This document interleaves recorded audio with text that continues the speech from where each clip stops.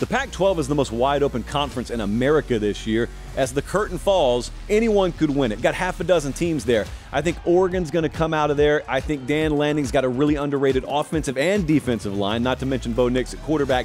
You know who I think they're going to play in the championship game, though? I think UCLA of all teams. With Ethan Garbers maybe starting at quarterback before Dante Moore takes over at some point in the season, they've just quietly built a contender down there. They got Steele, the running back, out of the MAC. I think they're going to look really good, and I think it's Oregon over UCLA when the dust settles in the Pac-12.